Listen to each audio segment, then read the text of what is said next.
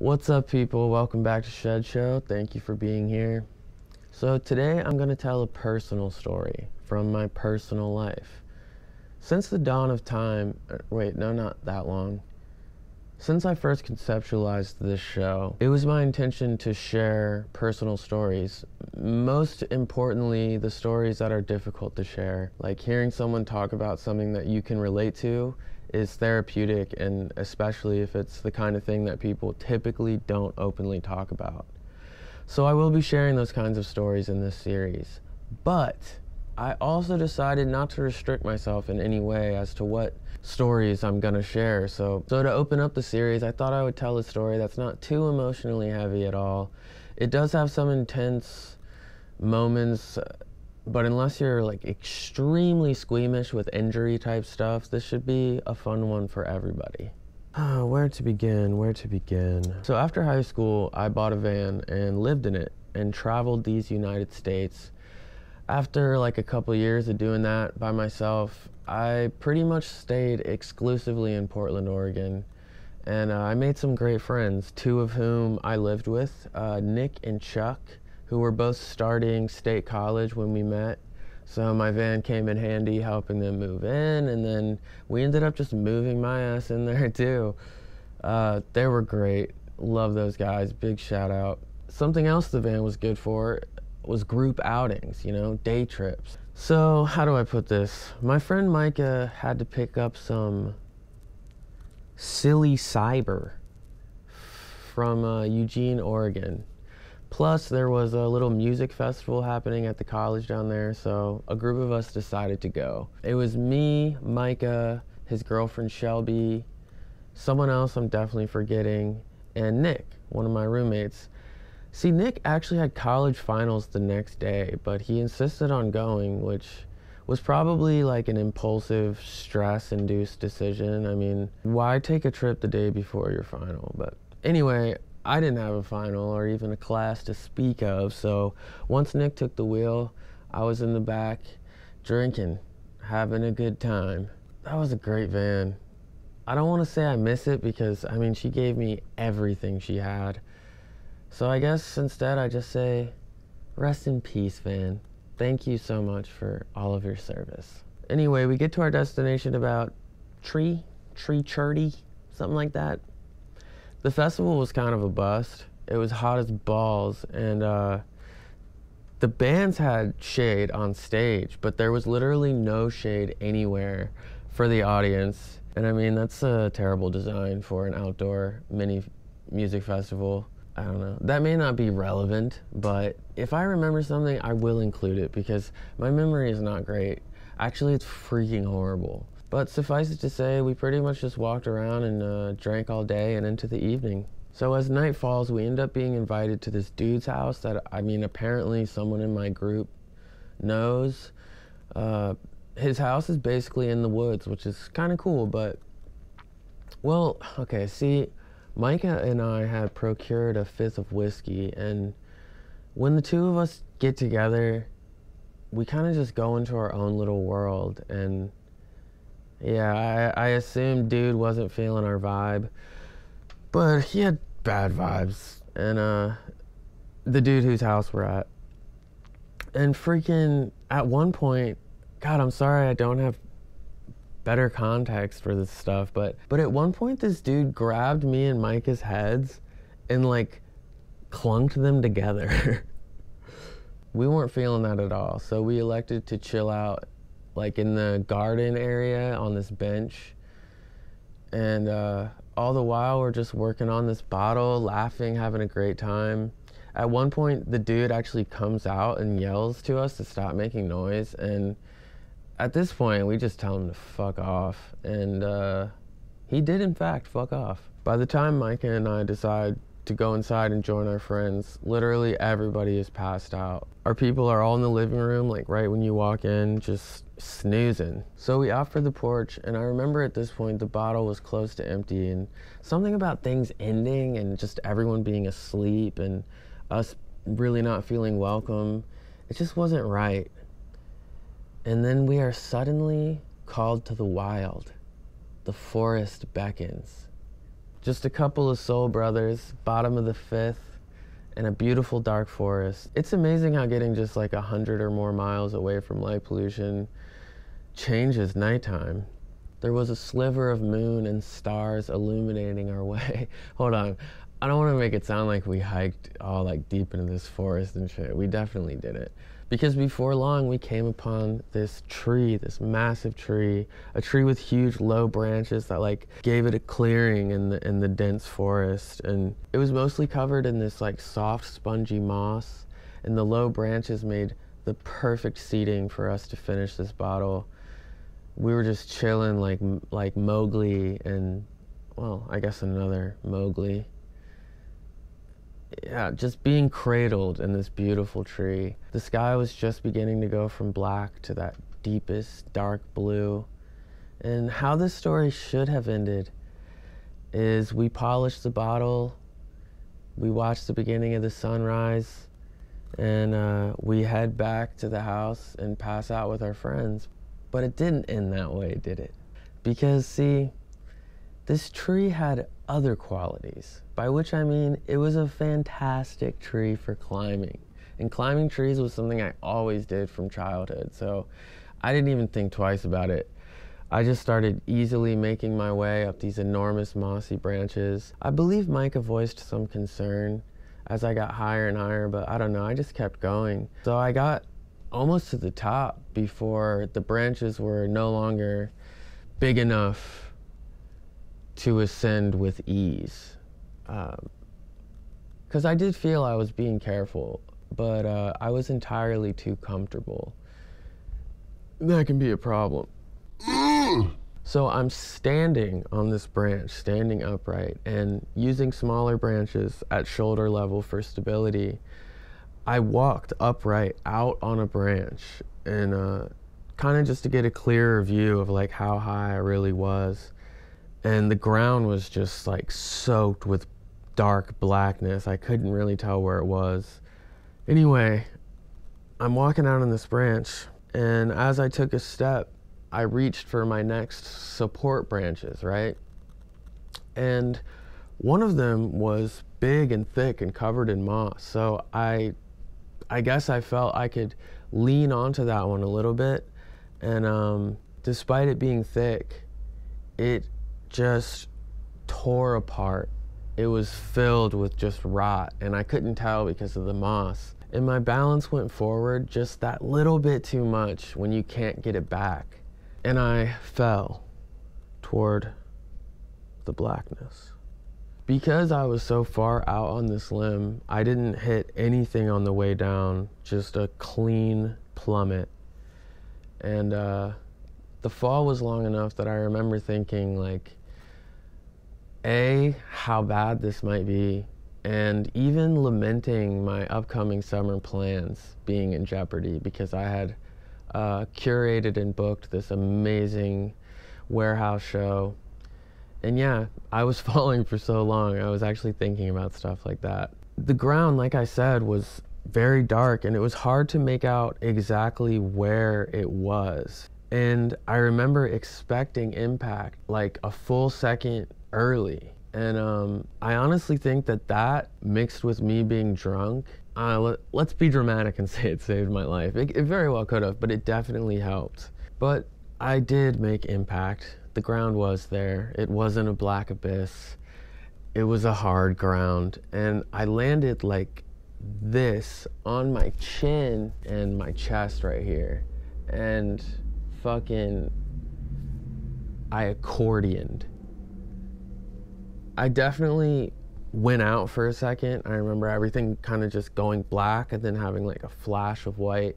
So I was out for like 1 second, but I came right back, and I was very, very much awake and without a unit of oxygen in my body. It was like getting the wind knocked out of me on a cellular level. I figured out, as you do when you get your wind knocked out, that you just have to relax, and I swear it took 2 full minutes before I got that first breath. It was crazy. In which time Micah had quickly made it to my side and was understandably freaking out. He was just like, I thought you were dead. I thought you were dead. Like, are you okay? Talk to me. I thought you were dead.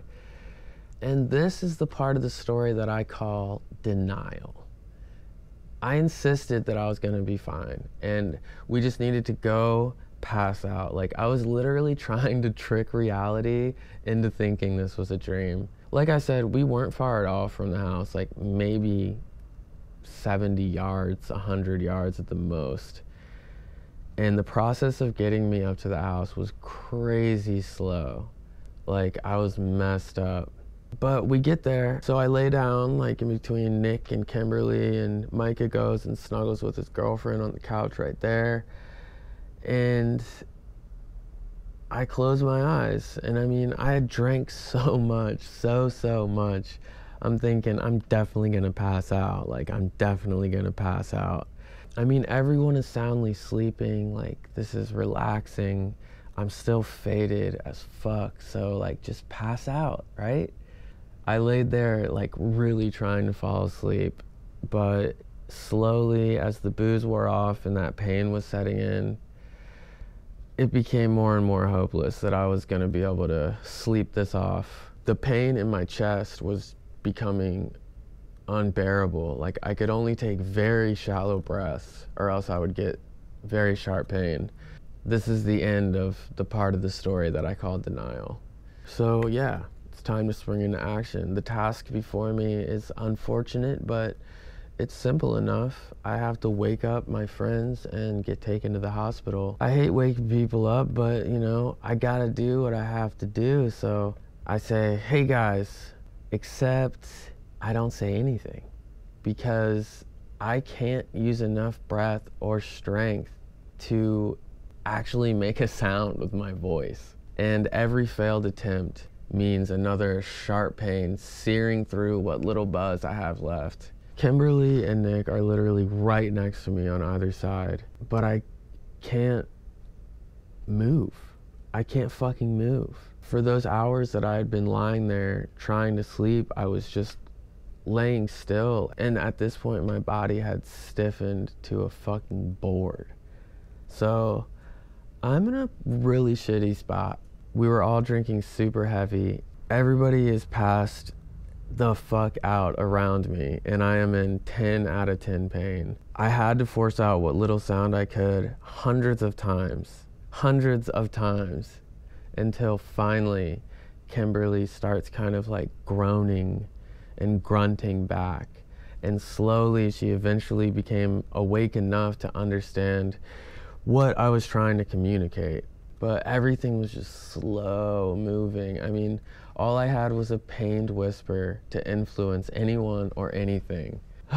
So Kimberly got up, someone else woke up to help me get into the van, and then Kimberly drove me to the hospital, dropped me off into their care, and went back to sleep more. Big shout out to Kimberly for getting me there. So Eugene is like a small town, and I swear this hospital was like the most chill place ever. Nothing fancy, like pleasant colors. But anyway, here I am, and I swear to God, I am the only patient in this hospital. Like, staff were all surrounding me in the emergency room, eager and excited to help. It was amazing. My nurse was this very loving and compassionate man. He was so concerned about how much pain I was in, especially as they put this neck brace on me and positioned me for an x-ray. It was just a nightmare. Every movement was horrible. But they get the chest x-ray, after which he quickly like whisks me off to my own room and asks me if I had ever had morphine before, which I had not. I had actually never had any opiate before at that point. He's hooking it up to my IV, and as he's doing so, he says something like, "Oh, this is gonna make you feel good." And holy shit, y'all. I felt it enter my bloodstream and just like rush through my whole body. It felt like my body was a flushing toilet. Suddenly, two large men, not nurses, but fuck. They carry shit, they help carry patients. Damn, it's a vital position in a hospital. I cannot remember the name of the job title. Anyhow, apparently the doctor had glimpsed the chest x-ray and now wants a back x-ray. Like now. So suddenly I'm getting wheeled back to the x-ray room, and I shit y'all not, in transit, that rush, that flush puts me out. I get flushed into just blackness. I get flushed into the abyss. And then next thing I know, I'm waking up in the x-ray room on the floor. The two guys are just looking over me, just looking very concerned. And as they lift me off the floor, I can feel that I pissed. And they get me on the bed, and sure enough, my gown is soaked in the pee-pee. But the pee-pee is red. So when they stood me up for my back x-ray, I collapsed and had a seizure and was frothing at the mouth, and I pissed blood. So the priority now, from what they tell me, is internal bleeding, which I was scared. I thought they were going to stick all these tubes in me, but it was actually pretty chill, not very invasive at all. They basically were just monitoring me, and I think this went on for a few hours. I was falling asleep and whatnot. And it was somewhere in this time that they informed me that I had fractured my sternum and 2 of my ribs. So then my friends kind of start showing up, and immediately all I'm hearing about is Nick's college final and how we had to leave. And I'm like, okay, but like, I don't know. And it just keeps getting more and more pressing. To where it's like they're 100% gonna leave me behind and take my own van. I'm like, no, like, fuck that, like, let's go then. You know? The staff strongly discouraged me from leaving, and I was told countless times to go straight to the emergency room if I did have to go. And I'm like, I do have to go. We have to go back to Portland. And they're like, okay, like, make sure your neck is secure and you're comfortable for the drive to Portland, and go straight to an emergency room. They gave me a big bottle of painkillers, and suddenly I'm in the front seat of my van, plodding on down the road. And I mean, I was good and out of it. I do remember every small bump being a painful nuisance. So maybe somewhere along that drive, I don't know, I must have decided that I just really didn't need to go to the hospital. I certainly didn't want to, but here's the thing. All I can feel is the pain in my chest. And there was nothing to be done for that, except just rest. I mean, they already told me that. The pissing blood thing, I mean, it made sense for something to get a little ripped or like torn inside, but like, you know, I wasn't concerned about the internal bleeding too much, basically. Which I think was a safe assumption. Actually, no. No, I made the wrong choice. I didn't go to the hospital. I should have, but I just went home, went straight into bed, and really didn't move for weeks. I fucking ate those pain pills, watched funny stuff on TV, pissed in jars, and occasionally took a shit, which was never a good time. By the way, those summer plans that I was worried about while I was falling, they were all unfortunately canceled. As my chest was healing, I do recall noticing a bit of a sensation in my lower spine. But I mean, the recovery process was just so slow and long, and the pain just seemed really like generalized. Like my entire torso was just fucked. But shit, you read the title. So 3 years later, I accompany a family member to a spine doctor guy who is also their close friend, and so Doc asks me about my back, and I'm like, yeah, it's always kind of hurt ever since this accident I had, blah, blah, blah. And he's like, did they x-ray it? And the thing is, they didn't. They didn't x-ray my back. When they went to x-ray my back, I had a seizure because my nurse basically overdosed me on morphine, so I didn't get my back x-ray. So he's like, all right, shit, let's fucking x-ray it. So we get to x-ray, and as we return to the room from the x-ray room, he's just like fixated at the image in his hand. And he puts it on the light box, and he's just studying this x-ray. And then he speaks, and he's basically just like, you are extremely lucky to be able to walk. And he shows me that one of my vertebrae had been broken. And what had happened is when I accordioned, like I said, 2 vertebrae smashed into each other and broke off to the side like that. And at this point, I mean, you could still clearly see it, even though it was, you know, it was fossified and stuff. But yeah, you could just see that the 2 vertebrae slammed together and just created this like kink.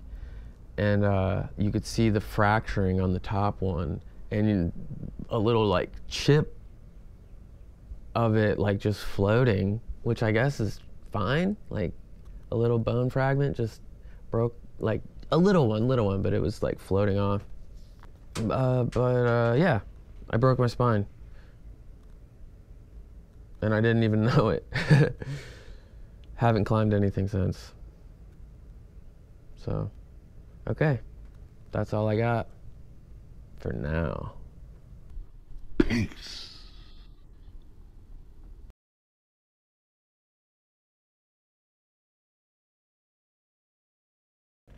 I also bit the sides of my tongue off and broke a bunch of pieces off my teeth. So like my molars are like a fucking jagged nightmare.